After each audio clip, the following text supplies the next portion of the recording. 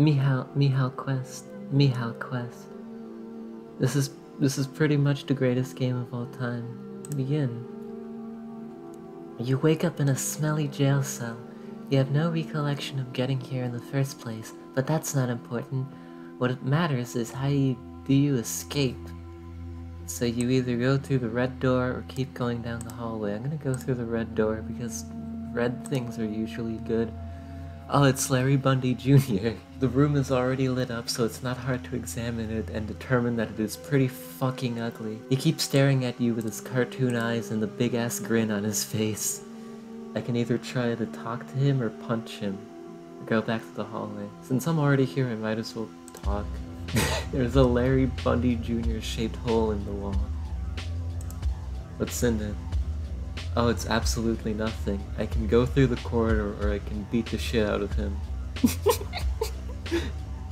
I always wanted to beat the shit out of Guru Larry, so might as well. Oh, okay. He stares at you for a bit and then he begins to further open his mouth. Then he begins to suck you in. You've just got forward. I wouldn't say that's a bad ending. Oh, what would happen if I just go down the hall, go down the corridor? Oh, there's a Larry Bundy Jr. shaped door. It leads to a bunch of cool animals. Yeah. There's the Windows 7 koala. There's rat. Iconic rat. I'm convinced those are not real animals. Most animals just look like genetically engineered creatures of the night. It's so dumb. I hate you, Michał. Michał. Continue onward or take a nap in the comfy bed. That's probably a trap, so I'll keep going. Oh, it's the anime bitches room. Kiri. There's no way I can save data here. You have to keep track of who you destroyed. Okay, I have to be honest now. You enter what seems to be some kind of reception room. I'm in the famous Michał HQ. Door 57, 94, 97. Door 54, 97, 247. You enter the room on the left. It's an office. Sitting behind the desk is a software engineer named Mark Andreessen. It appears as he's doing work, but he's actually using Know Your Meme, adding numerous pictures of Okay, let's back out. Behold your eyes stands for one and only me. Michał, the dude behind all those masks. I finally get to beat the shit out of Michał. You settle for a one-on-one duel. Try as you might, me avoids all your attacks. You keep punching only to hit nothing. The more tired you get, the heavier your eyelids are, and before you know it, it all fades to pitch black. Game over. So I died of exhaustion because I can't kill this bitch. Incredible. Holy fucking shit, it's Homestuck. This could be one of the good ones or the evil ones. I'm gonna charge at it at full force. I will fucking kill Homestuck. Homestuck is dead. Should be ashamed of yourself, really. I kind of am. Why is her blood purple? Why is there Gamzee blood on the floor? What? I am not Gamzee. This little white paste on the floor doesn't represent me. It doesn't represent anything I do. Holy fucking shit, it's Ralph the Movie. Talking about some movie about robots trying to save Christmas or something. Kurt Cameron shit, hell yeah. You don't really follow because it's fucking boring. Anime bitches room again, let's kill the duck. All the other buttons disappear. The floor beneath you starts opening and then you land down and down and... Oh, my fall was broken by 30 mattresses and it's Shitward. He's gonna judge me. I'm gonna fucking lie to him. I killed the Upside Down. Squidward looks at you with his usual disapproving look. It doesn't seem like he really means it though. After his monologue, Squidward pulls out a cup of tea out of nowhere and claims it will lead you to success. Then he disappears like a pussy. He just vanishes. Also, suddenly I'm in his house, which is great. I always wanted to be in Squidward house in real life. I just realized I haven't had tea in like a long time. Holy fucking shit, it's Kermit. He's real. There's a frog drinking tea by the window. That's right, there's a window and you can see the surface from here. The exit is within my reach. He says something in Georgian, but I don't understand because I'm not Georgian. It's fine though, I never wanted to be Georgian. Kermit grabs your hand and takes you outside, guarding you through the fake New York City. I made it out of Michał. Michał dungeon. Alright, smelly jail cell again. I'm gonna approach it peacefully. Okay, never mind, it's Gamzee now. Watch the movie.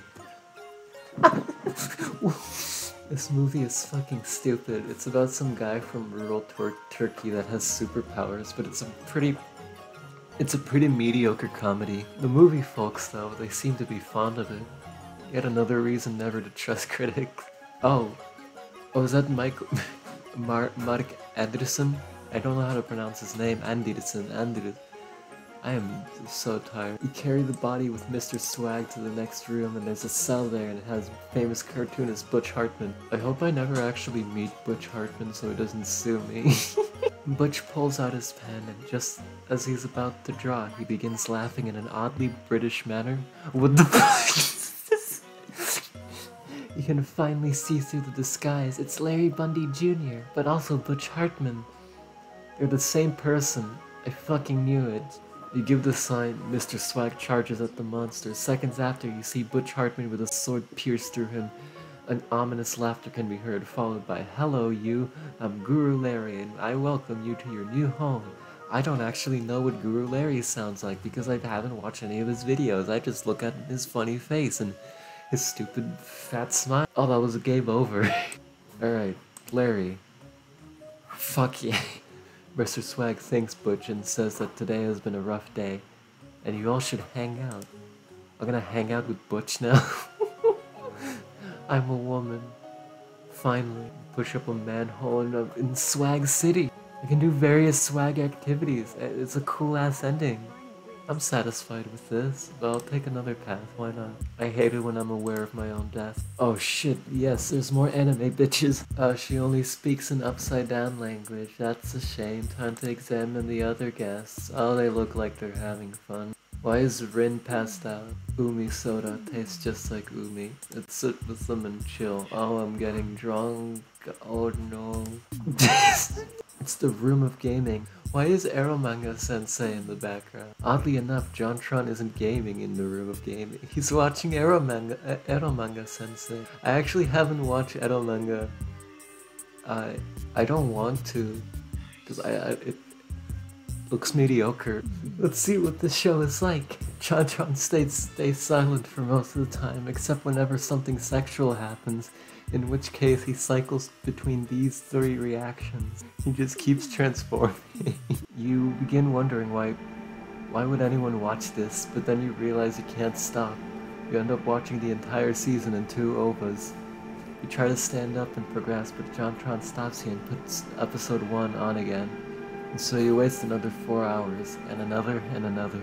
Game over. I would be fine, like, rotting to death watching Eromanga Sensei with JonTron. I'm actually JonTron. I challenge him to a duel of gaming. He hasn't done gaming in like 4 years. You throw an N64 controller at JonTron and challenge him to a game of Diddy Kong Racing.